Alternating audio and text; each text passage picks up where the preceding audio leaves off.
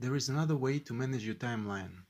If you click here, you can see a timeline in table view.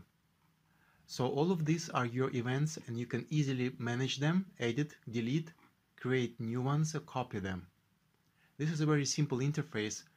For example, if you click here and create percentage event and put some sample data here, on your timeline you will see it here. Okay? So everything that you have on your timeline can be managed or edited here in the table view.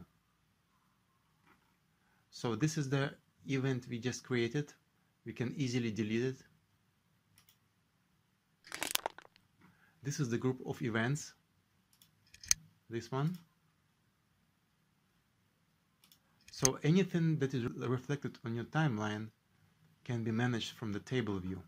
For example, if you have a lot of events, it's much easier to switch between table view and normal view, so you can easily find it and change some data. For example, change the year or manage the text.